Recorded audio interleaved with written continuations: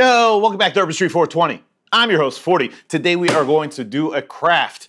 We're not going to make this, but this is what is inspiring the video. I will show you on the other camera. This is a coaster I made with some coins, and then I poured some resin and added a little bit of, I don't remember what I used for the coloring for this, but anyways, I thought, you know what? Why don't we do one with some cannabis seeds, right? I thought maybe that would be cool. I also have some coins here, so we're actually gonna do 4 coasters. You can see right here I have 4 different molds, right? So it doesn't matter what molds you use. You can get molds like this on Amazon. You could make your own molds if you want. That's a little bit more in depth. If you guys are really curious, I could show you how to do that. But anyway, you normally do not need to spray a mold release unless you've used the mold a lot, right? Also, if you have a stubborn resin. I sprayed these because these are kind of old molds, and I thought better the safe than sorry. A light spray will make it so they pop out of the molds when they're cured. So, which resin should you use? I'm using this resin called Dipoxy. It's from a German company, and I buy it on Amazon over here, and it's worked great for me. I use it to seal my paintings. I use it to make different crafts, stuff like that, etc. You could use whichever one you want. For example, this company Smooth On makes a resin as well. There's a lot of different resins out there. You have to follow the instructions, right? So if you look on this resin, we'll show you on the other camera, you'll see that right here, it says A and B, right? So this is the A, and we need 2 parts A to 1 part B. Other resins may require like a 60-40 mix or a 90-10 mix, or it depends, right? So you need to follow the instructions of your resin, how much to mix, and it's basically a 2-part situation. So this part A, part B, you need 2 parts A, 1 part B for this particular resin, right? So we're gonna mix that up, and you can color resin a lot of different ways. Number 1, you can use alcohol ink. I have alcohol ink right here, and alcohol ink will color it while keeping some level of transparency. You could use mica powder, for example. You could use acrylic paint, however, acrylic paint does not color it evenly, right? And you should probably water down the acrylic paint first, etc. But there's a lot of different ways you have to experiment. For this video tutorial, I'm gonna show you how to do it with alcohol ink, right? I've got a couple different scales over here because you need to weigh the resin to find out how much is 2 parts and how much is 1 part. So why don't we do that, right? I'm gonna take this scale right here. Oops, and I just moved the camera. And I am going to move things over. I also have some glitter here. You could put glitter in your resin as well, and then that will make it shiny, right? You could put other things, like we are going to put these are seeds from a watermelon plant that turned male, and so we have all of these seeds, excuse me, and why not use them in a project, baby? So, if you've already made one of these, you can take the coaster that you've already made, you can weigh it, and then you find out exactly how much resin you need. I'm not sure. I think these are like 100 grams of resin each for the big ones. The small ones, let's say they're 50. So what I'm going to do is I'm going to pour 300 grams of resin, and I think that will be enough. You'll also notice right here, I have like a little silicone mat. You could probably see on the other camera, and this silicone mat is to protect my area, right? You'll notice it doesn't totally fit. So probably I'm going to have it off the mat. But the thing is, if your resin comes off after you've poured it onto your table, for example, you are going to screw up your table. You could probably tell by this table, I have another table over there, they have problems because I'm always working on art and stuff like that, and I don't have a woman beating me for like screwing up the tables, right? Because I've totally screwed up the tables. Luckily, my girlfriend is understanding. Plus, I bought this table, so. Anyway, so let's go, right? I'm gonna start the scale right here. Let's switch to the other camera. I'm gonna take one of these cups, right? And with that cup on there, I'm gonna tear it out. Tear it out means set it to 0, right? I wanted to grab a paper towel because we're going to need the paper towel to wipe this as we pour. So I'm going to take part A, and we said 300 grams total of resin, so we're going to put 200 grams, this is easy math right now, 200 grams of part A and 100 grams of part B. And you might be asking yourself, why is the jug for part A smaller? It depends on which sets you buy. I buy more than one, and so sometimes there's a little left over of one, even though they're meant to be a certain number, right? Anyways, I'm babbling, yo. So, this is 201 grams of resin, right? Again, it doesn't have to be totally exact, but you definitely want it to be as close as possible, meaning that it says 201, 202 grams. Do we need to put 100.5, for example? No, we don't. We put 100 grams of part B, which is the hardener, or if we end up putting like, if we put 105 grams, that will be okay too. You just want it to be very close, right? Now, sometimes, depending on the resin, some are a little more finicky than others, right? All right, so we've got 300, well, let's just put another splash, right? 302 grams total, which means we put 101 grams of the hardener. I think that's very close to perfect. Anyway, once we do this, keep in mind, this resin is creating a chemical reaction right now, right? So when you mix these two different solutions together, I don't know if solution is the right word, someone will probably correct me, but when you mix these two together, what happens is a chemical reaction starts to taking place. Different resins will have different working times. So the working time for this is around 45 minutes, but it also depends on the humidity and temperature of your environment. I'm going to show you on the other camera. I have lots of different colored inks. Let's try to pick a green one. Let's hope that it's open. This one is a kiwi color, it says. Oh, it's definitely open. It just went everywhere. And this stuff stains, so that's pretty cool. So I'm just going to do a little squirt inside, or a couple squirts aside. And now I'm going to put this cap back on, and we have totally, my hands are going to be green for days, huh? This alcohol ink just stains and it stays, right? Maybe if I go get some alcohol to put on my fingers, that would fix it, but we're not going to worry about that right now. And if my hands are green for a couple videos going forward in this week, it is what it is, right? I look like the Grinch at the moment, right? Christmas is too far away for me to play the Grinch, so I'm just going to be a grouch. I'm not even funny, yo. So, okay, let's move the alcohol ink out of the way. I'm going to yell at it later. Be like, why did you make me green? We're going to start stirring, right? Now, if we look at this and say, hey, this is not green enough, we could always add some more. Maybe let's try a different ink, right? I hope this one doesn't explode as well. So we put a couple squirts of this one. It's the same one, the culprit. This is the kiwi. Anyways, so we put a couple more squirts in there. You'll notice it's a bit greener. The problem is my hands are tinted, so I don't know if they're like wet or dirty. But anyway, so this is now looking a bit better. Now, when you're mixing this, it's very important to get the sides of the cup, etc. Whatever vessel you're using. I'm using a plastic cup because I plan to throw it away. I know that's not the most environmentally friendly, but it will make it so I don't have to clean this, right? I'm also using a tongue depressor, and again, the reason I'm using that is because this is a single-time use. If I used a silicone spatula or something to stir the resin, or some type of silicone tool, you could clean the silicone tool with alcohol after the fact, isopropyl. And then you could reuse it, but it makes cleanup is such a pain with resin that if I can do it in a single-use situation like this, I do it. And I know somebody is going to hate me for saying this or whatever, but anyways, in bigger projects for my paintings and stuff like that, then I end up using bigger receptacles that I clean, and I also use like a silicone spatula that I then clean and reuse, but we're being lazy right now. So you can put whatever you want in these, right? We are going to take a bunch of seeds, and I don't know how many seeds I have here, and we're going to fill like the bottom of this with some seeds, and then we're going to take some seeds and put it in here, right? And we're going to use everything that's in there. It looks like there's not just seeds, there's other weird things in here, but it's fine, right? Now, we're just going to try to move them around, lay them out, because once we pour the resin in, where the stuff is where it's going to stay, right? Something like this does not have to be perfect. I'm going to take this off the silicone mat. I got to decide what I'm going to take a chance with, because the silicone mat's not going to hold all of this. So let's do the big ones, because that's going to be more resin. Maybe these smaller ones we can move in front. And yeah. And the reason we don't want them hanging off of this silicone mat is it would probably angle it, and this stuff is self-leveling. So if you angle it, it will be a problem.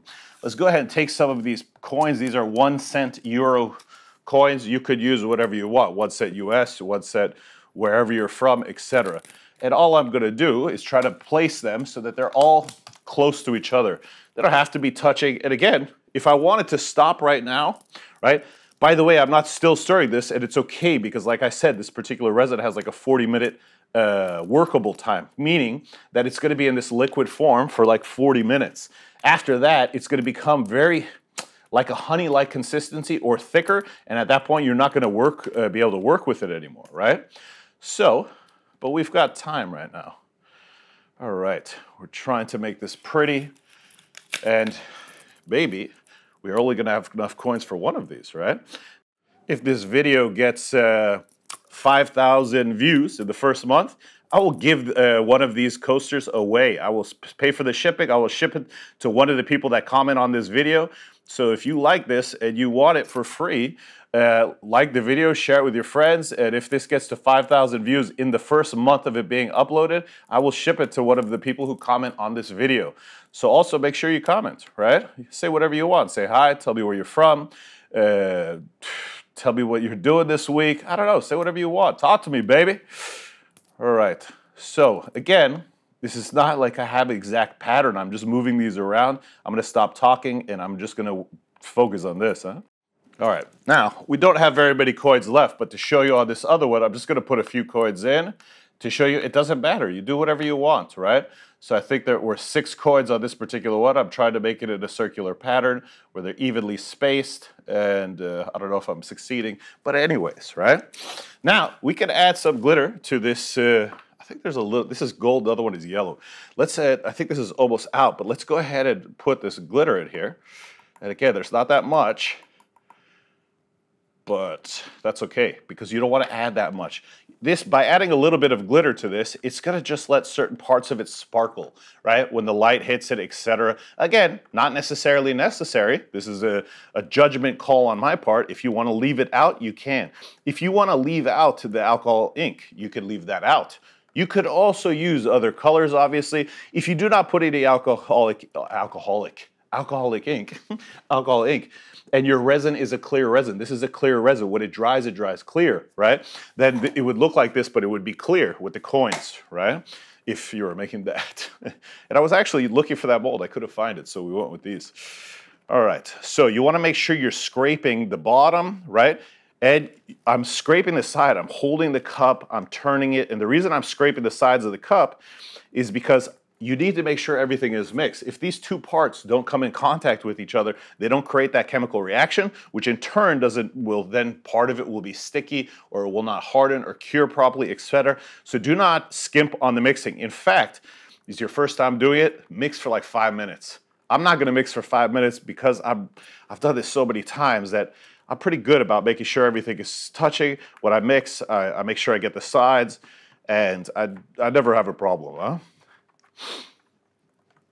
All right, so let's go ahead and pour, right? We'll pour in the bigger ones first, and it's moving the seeds out to the sides, unfortunately. So what we're going to do, I think, is we are going to get like a toothpick or something, and we are then, because the coins are heavy, so the coins are gonna stay down, no problem, right? And we're pouring this until it gets to the top. You don't want it to overflow, but you want it to go to the top. So I'm watching, that looks pretty good right about there. So we'll stop right there. Now, mind you, it will shrink or contract this your final product by a couple %, right? Every resin's different, but maybe this contracts by 4% or something like that. So keep that in mind. You don't want to go over the edge, because if you do, you're going to have a problem, right? It's going to go on the table like this is too high. It may end up going over the edge, so I'm going to be careful. And what I'm going to do on this one is I'm going to pour from the out, like I'm going around the outside of it, so that it hopefully keeps the seeds in the middle, it was doing that until I poured more. Anyways. Okay, something like that. And we're going to pour this in, and we are probably going to put the rest. You know, I think we poured almost exact, like this is 300 grams, and probably 320 grams would have been better, but we could, of course, at this point, pour more resin, right? But I think it's going to be okay, because if the coaster is not as tall as it could be, I think it's going to be okay. What do you do if you get the resin on your hands? I did not, by the way, and probably it's a good idea if you've never done this before, use gloves, right? I don't use gloves because, like I said, I've done this hundreds and hundreds of times, maybe thousands, right? So I'm not a beginner when it comes to this, but if you are, use gloves, because if you get any of this on your hands, you're gonna be sorry. And how can you deal with it if you do? Go to the bathroom really quickly and take some alcohol. Soap and water is not gonna get it off your hands. You need to use isopropyl alcohol. Once you get it off your hands, then you can use soap and water afterwards, right? So like I said, with this one, with the seeds, what we're gonna try to do is we are going to try to press them down and move them around. Now, by the way, this is not gonna become like a more solid mixture for a while. And probably, I don't know if you can see on this camera right here, there's a drop that's spilled outside. I'm gonna put this stick right there. I'm gonna grab a paper towel. Now, it's not that worrisome that I got a little drop on the silicone mat, because the cool thing about the silicone mat, and that's why I have one here, I should be using a bigger one, is that if we get any resin on it, when the resin hardens, you'll be able to peel the resin off the silicone mat, no problem, right? Now, like I said, this is gonna go through a phase. Right now it's very liquidy, as you can see in the camera, right? And if I don't do anything with these seeds and I just leave them sitting on the top, they are going to dry that way, or this is gonna cure that way. They'll be stuck to the resin, they'll be in it, but they just won't be on the bottom. Whereas the coins, I don't know if you could see, they are on the bottom. And so when this cures, it will look like this. So this was done in this fashion with the coins on the bottom sitting like this. Poured the resin, coins stay on the bottom, so they're right here, right? Whereas if the seeds, it's doing something different. Now we could have done we could have done something else, right? What we could have done is we could have taken a little bit of resin to get like a layer of it going. Once we pour that layer, we wait like 2 hours, 3 hours, something like that. And then this becomes like a sticky tar. At that point, we could have put seeds in the sticky tar, and it's not really sticky tar. I mean, it's just like sticky tar, right? We could have then pressed the seeds into the resin that was partially hardening, and then we could have poured more resin on top, and that would have kept them in the middle, right? More work. We didn't do it this time, but just letting you know that is a possibility. I'm gonna stop talking. I'm gonna grab something to show you something else you need. All right, so I grabbed this torch, right? This is like a torch you would use for the kitchen, like a creme brulee or make something like that to burn sugar, or anyways, you can light a cigarette, don't light it close to your face, this thing's super hot, you'll burn yourself, you die, right? You might not die, but just be careful with these things, huh? It's refillable with butane, and what we can use this for is, I don't know how well you could see on this camera over here, there's little bubbles on top. You could use a toothpick to try to pop the air bubbles, but it's better with a torch. And you want to move quickly. Notice I didn't leave it in one place and just go like this. If you burn the resin, it's gonna let off a toxic fume that is gonna damage your lungs. And if you do this a lot, it's a good idea to use some type of breathing protection, have windows open, etc., which I would normally have my door open so the fresh air is coming in from outside, but I'm recording the video with the door open, you're gonna hear too much of the noise. So let me show you.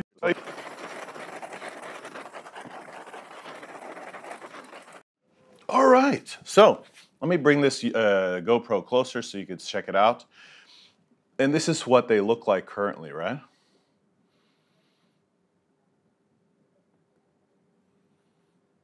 So what I will probably do is wait a little while, a couple hours for this one and for the other seed one to get a little firmer, and then I will try to poke the seeds in. That may or may not work, by the way, right? So we put this camera back, hopefully where it was. I don't know if it's off or not. This may or may not work, right? To get these seeds to sink in, because I don't want them just sitting at the top. Now, if they're sitting at the top, it should be fine. Technically, the coaster should still work. If we flip it and have the seeds on the bottom, I don't know how it's gonna look, if it's gonna look cool or not. I would rather have the seeds in the middle of it, and again, the way to have achieved that is not to have been lazy, make this take a lot longer, put one layer of resin, wait 4 hours, etc. Now, I'm not going to show this on camera, but I'm going to tell you that in the course of the next hour or so, I'll do this 1 or 2 more times if I see any bubbles. Because the bubbles that may be in there are going to rise to the surface, and this taking 24 hours to cure is part of that, right? So probably depends if these things harden, because it's in the middle of the day right now. Maybe by late tonight, I'll be able to record the last part of this video by taking them out of the molds, but within 24 hours, they should be hard.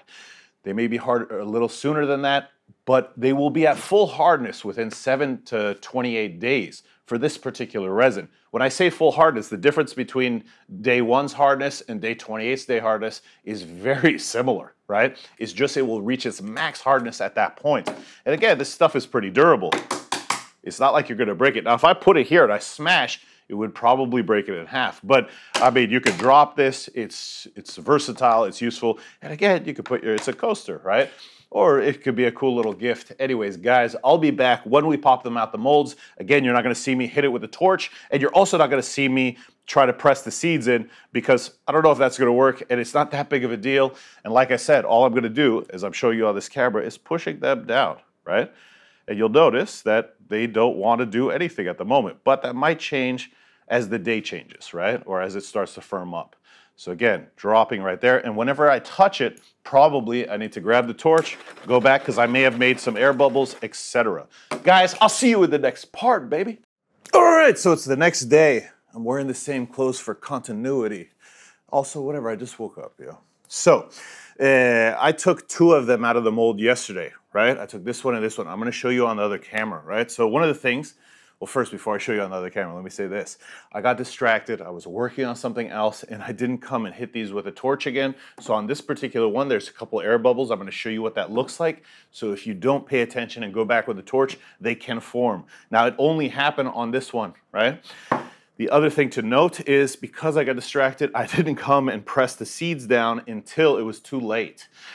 So when I say it was too late, when I came to press the seeds down, this was not hard, but it was so sticky that you weren't able to push it down. Otherwise, you would totally ruin it.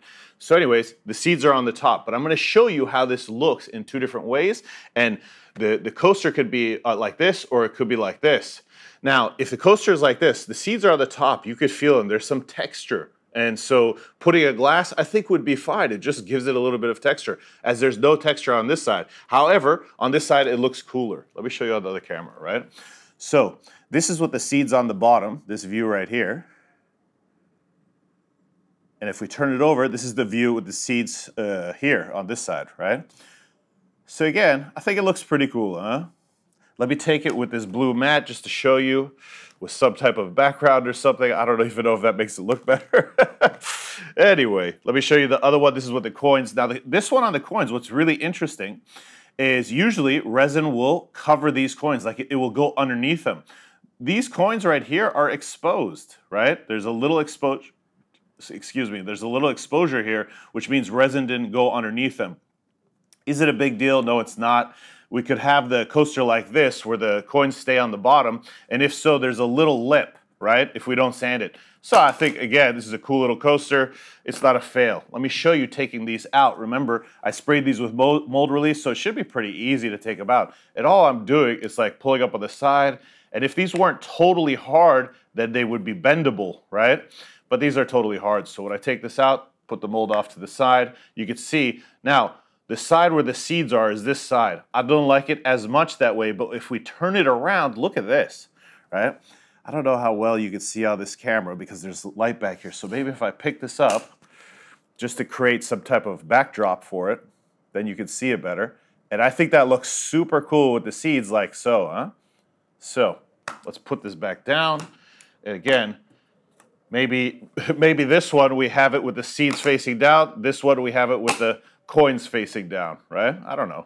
Anyway, let's open up this one. And this one I think for sure came out the coolest. But right here, look, with the white on it, you'll see that there's 2 bubbles. There's one right here, one right here. And I caught it too late, right? And the reason I caught it too late is I actually did pop the bubble. One of these bubbles is popped. But because it had already hardened to a certain point, it didn't like re-level and get rid of it. Anyways, let's pop this out. And again, popping out super easy because I sprayed this with mold release first. And again, this one has the same problem as the other one. Resin did not get, you could feel the coins actually, which is funny because on my orange one that I showed you that was the inspiration to do this, you cannot. Now, keep in mind, a little bit of texture is fine because if you're putting glasses on this, it will help you move the glass if there's some kind of texture. So in the end, I think this came out super cool. Let me show you first like this. Then we'll turn it around. You can see from this this way. Now, obviously, from this way, you're seeing the resin first and the coins are in the back.